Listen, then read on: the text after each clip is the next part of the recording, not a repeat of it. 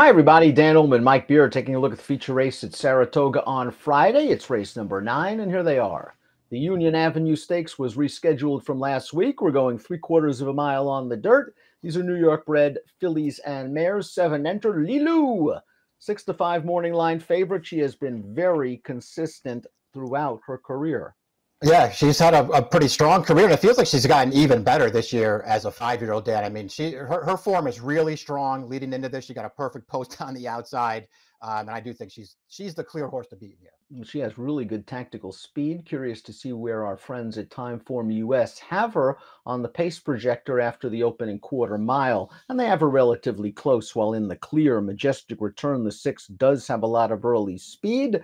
She can make the front with a little bit of a send. Kara's Time has also shown some speed, and Cousin Christie up from Gulfstream Park can be close. I wonder if Cousin Christie, if she's aggressively ridden under Louis Saez, can push this pace. I thought this pace had a chance to get pretty fast, Dan. I mean, all 3 of those horses that you just mentioned could just come out of their running and be looking for the lead in this race, and that could really set this thing up maybe for somebody else. It's certainly, I don't think it would hurt Lilu if this pace got fast, because she's very tactical. If the pace does get strong and the pace setters get tired, you might want to keep an eye on the 4, Tricky Temper. Note the LP flag. She has the fastest Timeform US late pace rating. We'll start things off with the number 1, Kara's Time. Third start off a little bit of a layoff for trainer Mitch Friedman. Let's watch her most recent start. This is an open allowance race going 3/4 of a mile at Saratoga, and she's right in the thick of things turning for home, Mike, and she stays on pretty well to be third. This is a good performance. It's a really strong open allowance race, and she's no match for the 1-2 finishers, but they're both pretty good. And I thought she did well to be third in here, Dan. She's a tough call for me in here, because I do think she's a really talented horse, and she's got dangerous speed from the rail. She started out with a lot of potential. Those last 2 races there to start this year, January and February, she was bad in those 2 stakes races, and they regrouped, and she's come back really good from the layoff. But those 2 races with Lasix on, and the Lasix has to come off again in here. I think that's something that you really have to pay attention to with a horse like her. Security code is the number 2. This horse was looking good in the beginning of 2024, reeling off a couple of wins, including a game score on the Broadway where she grinded it out over a wet track. They tried them 1-turn mile in the Biagio's Rose, and she was really keyed up in the early portion of that race before tiring. And then off a little bit of a layoff last time out, the Dancin' Renee, she ran okay, I guess, considering the layoff, Mike. She never really threatened, but I think it's a good building block performance. Yeah, it could be a race that she just needed. She's really consistent, Dan, and she'll always just show up and sort of run her race. I do feel like she's a little bit opportunistic at times.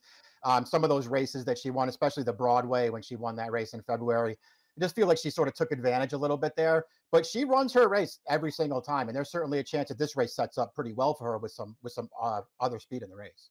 Captain's Daughter also exits the Dancing Renee behind Lilu in that race, and it was her first start off a long layoff. That's excuse number 1. Excuse number 2 was she broke through the gate, and that might have sapped some of her energy. But that being said, she was also 34-1 in that spot, so likely will have to improve against Lilu again. Yeah, exactly.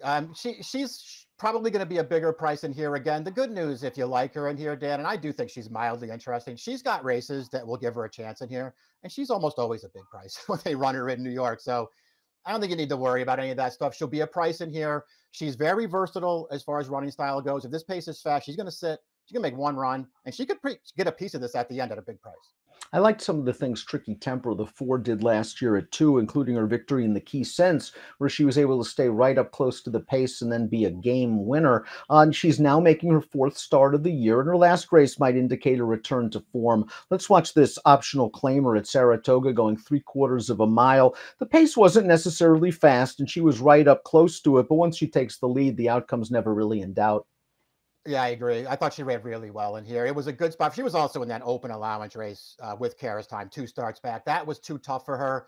This race was not. I thought she moved forward in here. It's a really good performance. She has speed, but she doesn't need the lead. I think she could take another step forward in this race, Dan. Cousin Christie, the number 5, raced twice against New York breds last year to no avail, but maybe she's in better form now, returning from Gulfstream Park for Phil Serpy. Let's watch her last race. This is an open stake at Gulfstream. The Musical Romance going 6.5 furlongs. She's up and on the pace. She's down on the inside, and she's just going to get a little bit tired late. She cuts back to 6 here.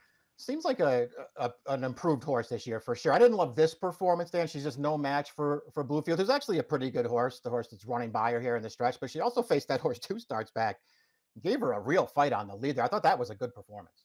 Majestic Return, the six, projected to be the pace setter in here. Ran well, I thought, first start of this current form cycle against Open First Level Allowance Company, showing some speed and then tiring. Not interested in the turf race, 2 starts back. Again, up and on the pace in the Dancing Renee, and might have had to work just a little bit too hard to get to the front while finishing ahead of a couple of these.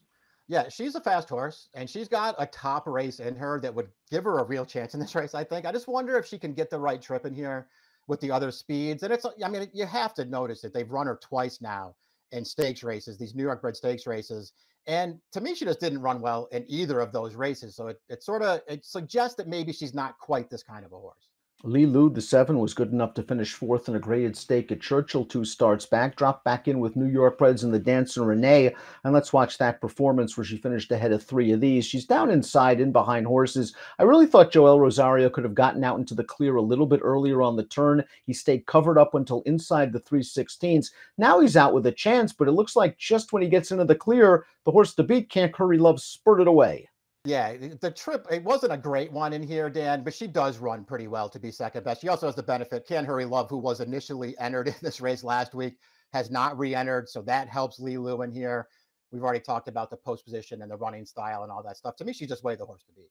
Let's take a look at our top picks for the Union Avenue. We're both going to go with Lee Lu in here. This outside post gives the jock plenty of options. I think she'll sit a tracking trip while in the clear, and if she runs her usual race, she'll be tough. I also think the one is a horse you might want to bear watching, at least in some multiple race wagers, is sort of a B play, with Lee Lu for me taking most of the money.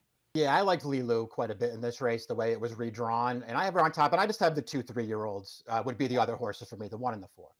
Same triple in here for Mike and I, 7, 1, and 4 in our Friday feature at Saratoga. Good luck.